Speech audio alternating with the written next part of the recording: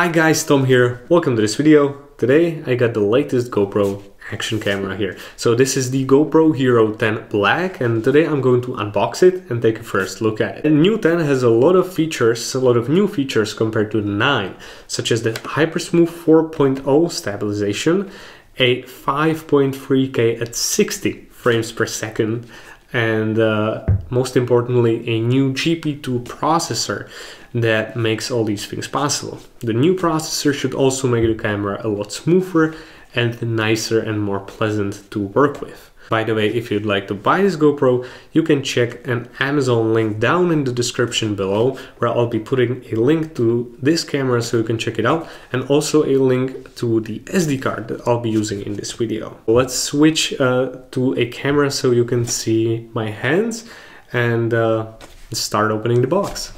Okay, so now let's take a first look around the packaging.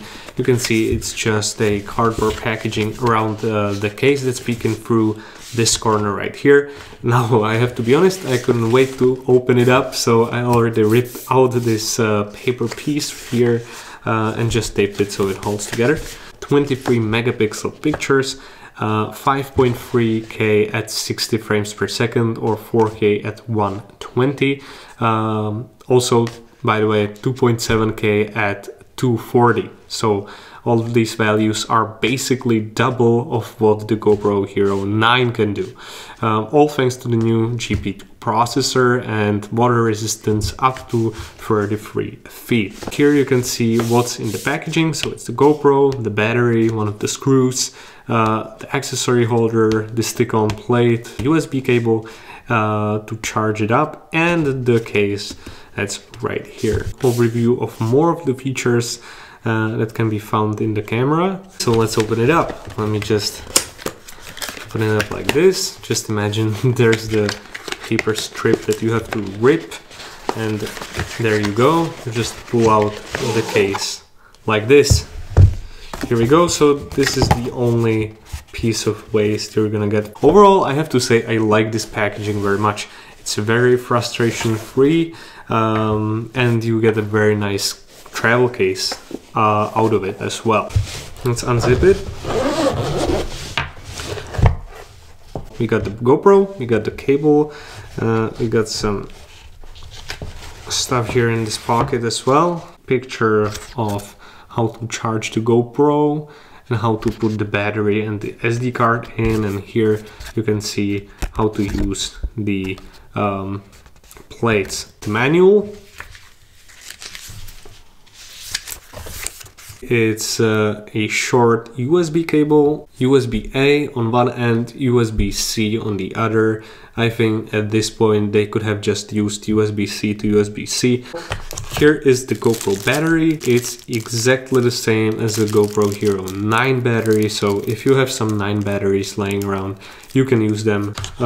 Here's the curved plate with the sticker. Okay, so here's the screw that goes into this, so you can secure the camera inside. And this goes to all the other accessories. This is the main thing. This is the GoPro, and let me just take a look if there's something else. Okay, so that is all. The only thing I miss here a little bit is some kind of partition. I'd like them to include maybe like 1 or 2 partitions, so you could put the GoPro in one, and you could put like extra batteries and SD cards and cable in the other, and so it just all doesn't bang up. So let's put this aside and let's take a look at the GoPro. Okay, so here you can see this paper cover. There we go. Now let's remove these protective covers from the display, from the lens, and from the big display on the other side. There we go. So let's put the battery inside. Let's open up the battery.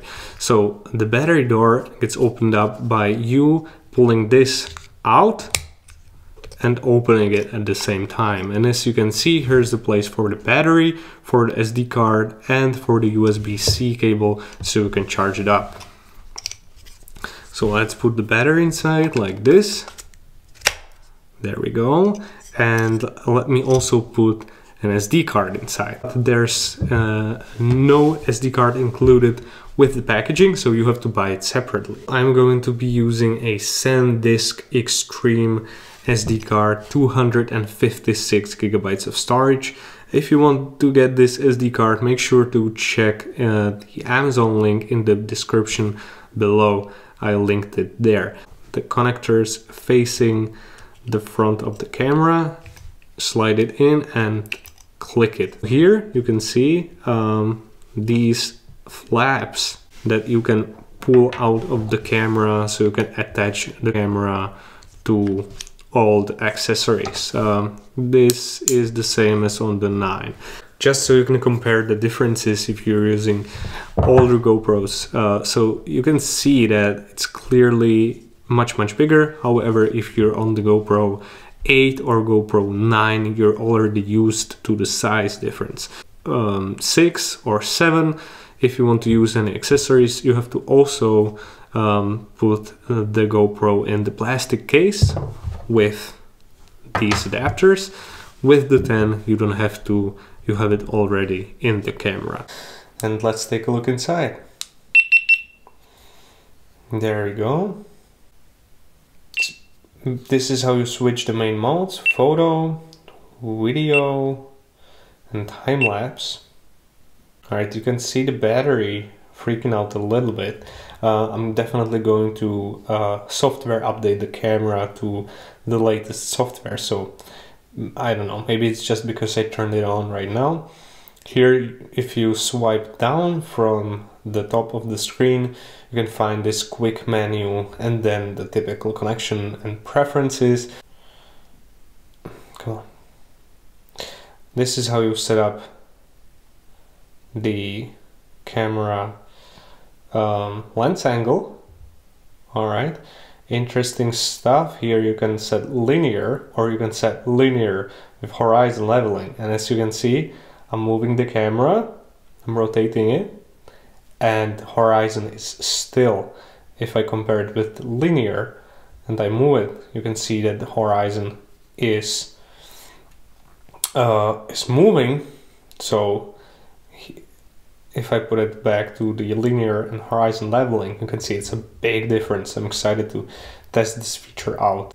Okay, so here is the zoom, and here is the hyper smooth. You can either turn it off, put it on high, or boost. Okay, let me put it on high.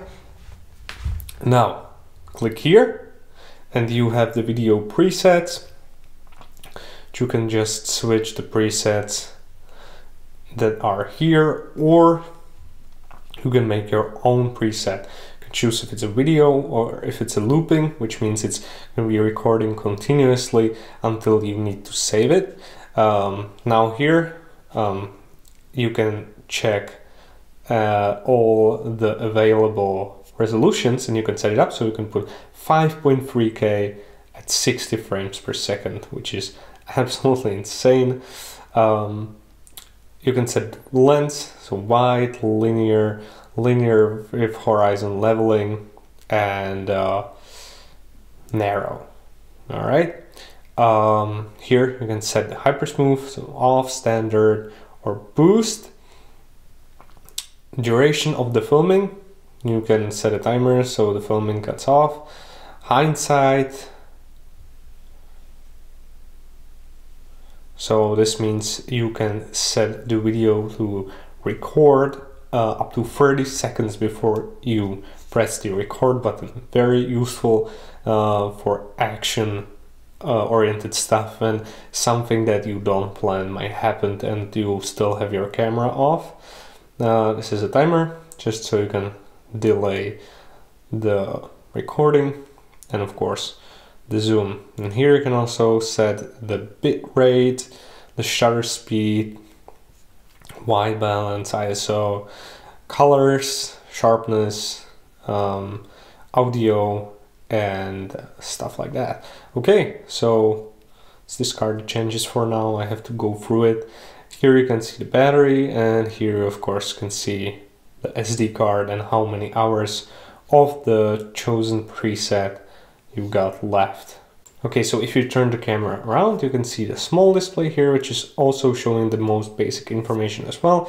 Okay guys, so this is gonna be all for this video. Thank you very much for watching.